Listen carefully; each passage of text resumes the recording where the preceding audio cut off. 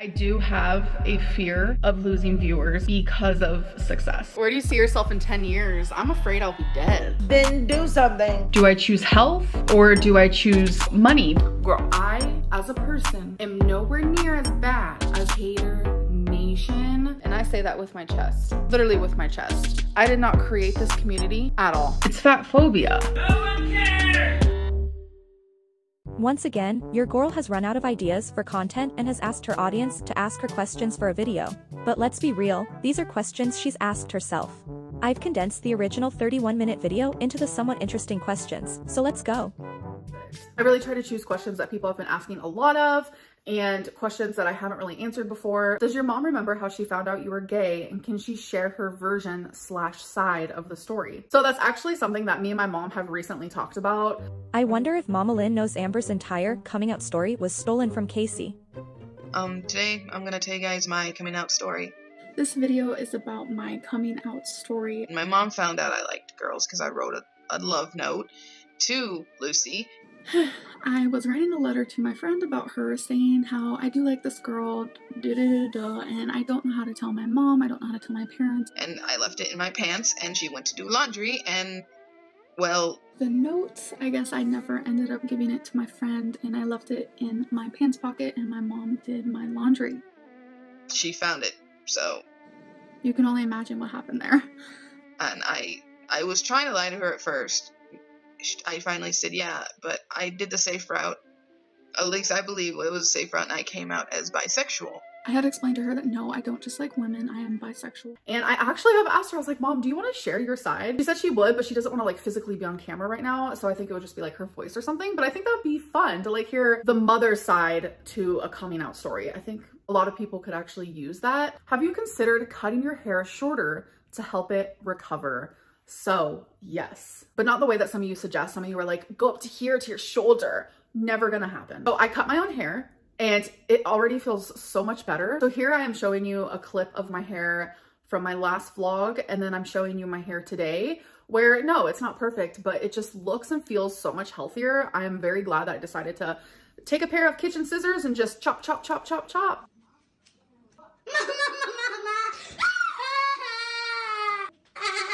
You ever get discouraged from losing weight because of your diagnosis of a lipedema? Since lipedema is not curable and it cannot go away, yes, I do get discouraged because I know that there is a large portion of my body that will not go away with weight loss. That's hard for me to absorb. I will always have like a disfigured body. I'll never have the body that I want, but I'm also so far past that like vain, oh, I just want to look better. It's all about health. Wait, so remember when she'd constantly blame her weight gain on lymphedema and lipedema? She'd openly admit that losing weight would help these things, but now, losing weight wouldn't help to improve these things, and what she's more worried about is how her body looks aesthetically? The specialist also recommended compression treatments that Amber has yet to follow through with. I would have people, oh, you have lymphedema, it's so gross. Really, like, I don't have lymphedema, like, stop being rude.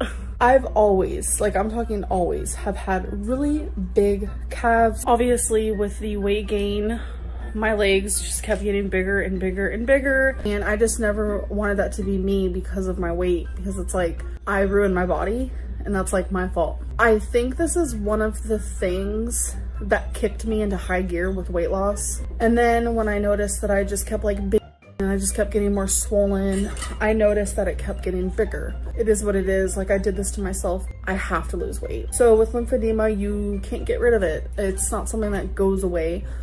But with excessive weight loss, it can get smaller and it can help drastically. And you can also get surgery. Like, I did this to myself, but I've already noticed with the weight that I have lost, it's not as like hard feeling. It's not my fault that I have lipedema. Lipedema is not a problem because I'm fat. I do have a little bit of lymphedema, but what I'm actually experiencing is lipedema. I gain weight if I eat 2,400 calories. Like, no one believed me. A lot of you don't believe me when I say that I do gain weight by eating that amount. And There was even a section of a time where I was eating like 1,700 calories and I was still gaining weight every single day. No matter what diets you do, no matter how low of calories, you gain weight. That is the #1 symptom.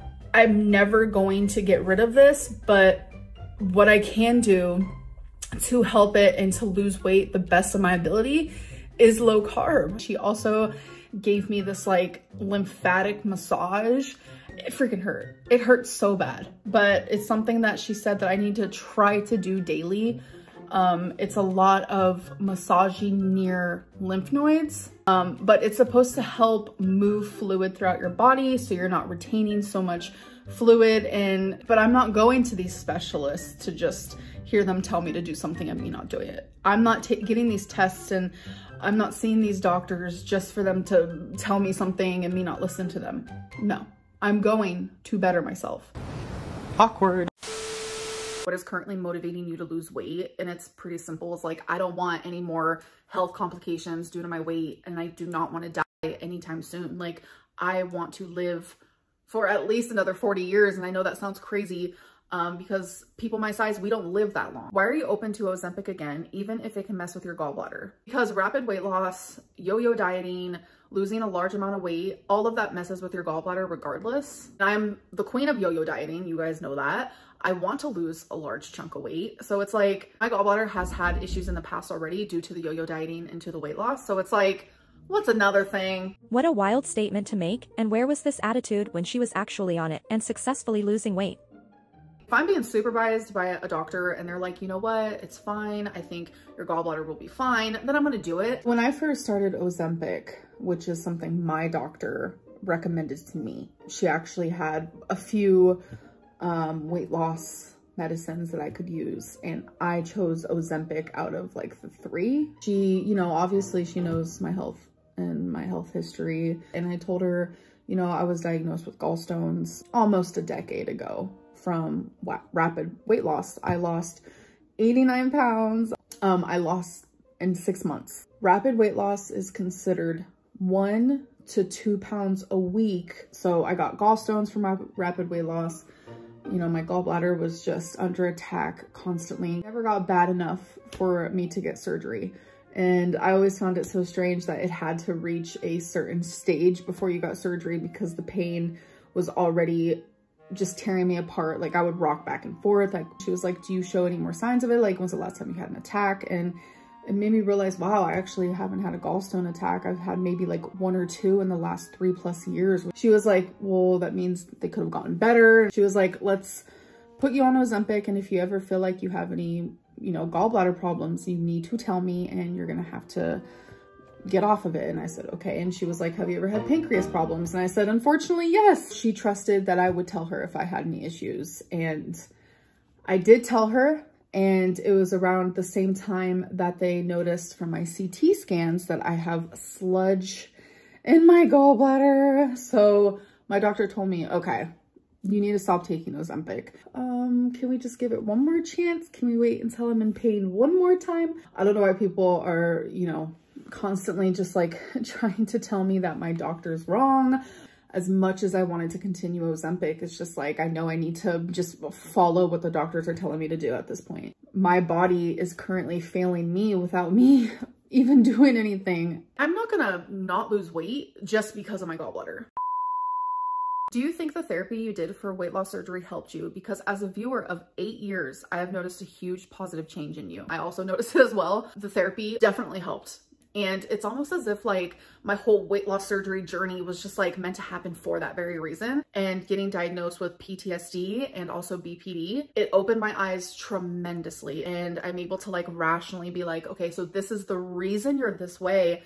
Now it's your choice to like find that rational side of you. The question is, what is the worst habit that you do when you're in love with someone? So not only do I have BPD, but I have massive anxious attachment issues. Like when I'm in love with someone, they become my everything. And I know it's because of the BPD. I know it's because of the anxious attachment. So it gets so bad, it's to the point where it's like my emotions, my feelings, my thoughts, the way my day goes, etc., is all based on the way that they are treating me. One small change or tweak in tone or words can literally feel like the end of the world to me. I never understood why. I always thought I was just dramatic. That's what I was called, you know, my whole life in relationships. It's just like, you're dramatic. Why are you so irrational? Why do you act this way? Like, you're just being crazy. Like, I wonder if Wipey ever said these things to Amber. She was the most independent of all of her exes, and this definitely seems like something that could have attributed to the breakup. Not only that, we saw this obsession even after the breakup. Amber would constantly message and call Wipey, and talk about her in vlogs to the point where Wipey told her to leave her alone. Destiny and Becky have also talked about how clingy, needy, and controlling Amber was. Now that I know the reason, it's like, wow, I have BPD. That's why I'm doing this. So say someone I'm in a relationship with usually messages me every morning at 9 a.m. and says good morning to me. That's something I'm used to. That's something that I expect. So if it comes 9:30, I start to think they hate me. They want nothing to do with me. They're cheating on me. I'm not gonna lie, it would probably start happening around 9:03 a.m. So then what that would cause me to do is text them.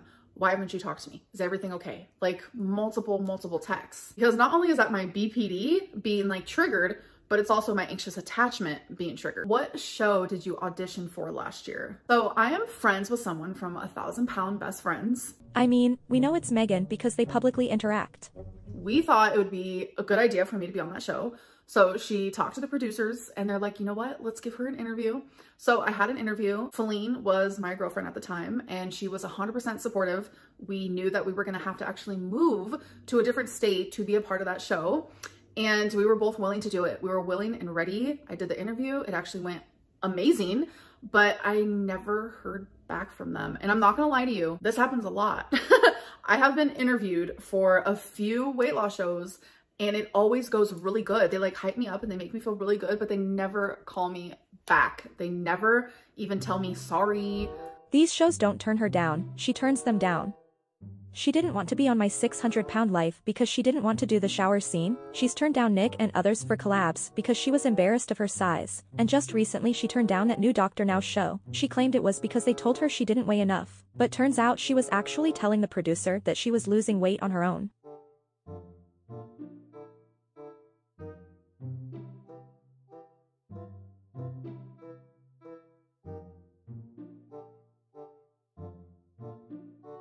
But yeah, it was 1,000 Pound Best Friends. And I don't know, it just would have been great. Like I really do feel that.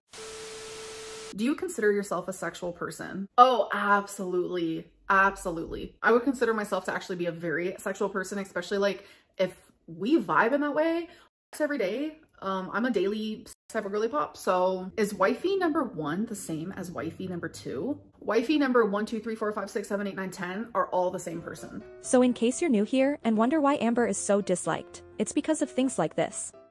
She doxed Wipey, then blamed it on her audience, and then she had to come up with this huge law that she had a new girlfriend and Wipey was no longer. Her audience questioned her about it and they were constantly told that Wifey, Wipey, Jade, Alex, Feline were all different people. When she gets desperate for content, all the laws come out. Do you use sex toys with yourself or with partners? Yes, I do. See, this is why we think she sends these to herself, because who the hell is asking her these types of questions? Tie me up, put my panties in my mouth. A large portion of 2019, if not the whole 2019, where I literally couldn't shower. It wouldn't even be frequently. Come do whatever you want to me because I'm tied up. So there's nothing I can do about it. What really happened during the weight loss surgery era? I came on my YouTube and I said, I can't get weight loss surgery until I don't bitch for a whole year. Then I had an appointment with my dietitian and she said, you're gonna come meet the surgeon because we need to talk to you about something. So long story short, hundreds and hundreds of people were emailing my surgeon, finding his Instagram and messaging him. They were contacting my surgeon's office through the phone, through messages. So how did people find out who my surgeon was? A reaction channel. How did that reaction channel find out who my surgeon was? Because I read maybe 2 sentences of an email that was sent to me by my surgeon's office. This reactor wanted to know so badly who my surgeon was that they faked wanting to get weight loss surgery just so they could get that email back to them to confirm who my weight loss surgeon was. And once they confirmed who my weight loss surgeon was, what did they do? They doxed him. Who is she talking about? I never saw a reaction channel doxing a famous surgeon on their channel, did you? If this is true, why isn't she calling this person out? She loves to name drop. In this video alone, she's discussed Yo Mama, Nikocado, Zachary Michael and Megan from 1000lb Best Friends. If she hates reaction channels so much, why not call him out? They said, this is Amberlynn's surgeon. This is who he is. Well, my surgeon was Dr. Smith, the same surgeon who did Tammy Slayton's surgery. He explained to me the type of messages and things that he was receiving. It was people saying how I binged and I lie. So not only was I fighting for myself to get weight loss surgery, but I was fighting against hundreds of people because of a careless reaction channel. Do you believe that hundreds of people were harassing this surgeon? Like she said, he's a very well-known surgeon who has performed on people way more well-known than Amber. I don't see how this would have affected her surgery in any way. So once the surgeon heard about all this and heard my side of the story, that is when things were changed. And he was like, you know what, a year is way too long. He explained to me that they've never been in this type of situation where like someone who was well known gets doxxed and now he's receiving all of these messages. And I feel like a lot of people might ask this. No, that's not the reason why I didn't end up getting weight loss surgery, because I was still going through with it. Like, I ultimately did not get weight loss surgery because I didn't feel ready. I didn't feel like I had the support that I needed because me and my ex, my now ex, we were just going through a lot at the time. It was super expensive, like $35,000. Like, it was just like a lot of different things that were causing me to be like, this is not the right choice right now.